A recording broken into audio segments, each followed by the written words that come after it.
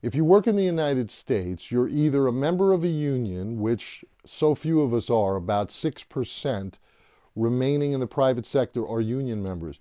Then you have certain protections built in to the collective contract that govern your discipline in the workplace or your firing. For the rest of us, unless we have a personal services contract, which is rare, 90% of us are so-called at-will employees. We work at the will, the whim, the pleasure of our corporate master, who can fire us at any time for any reason or for absolutely no stated reason at all.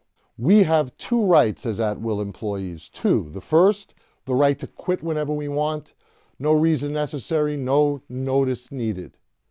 Second is the right not to be discriminated against on the basis of any protected characteristic or so-called activity: race, color, ethnicity, national origin, sex, pregnancy, disability, age, etc.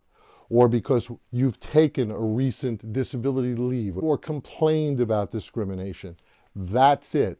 So make sure, if the hostility in the workplace you're experiencing or the differential treatment is because of something about you that the law would care about, make sure to document it before things go bad and you either quit or are fired.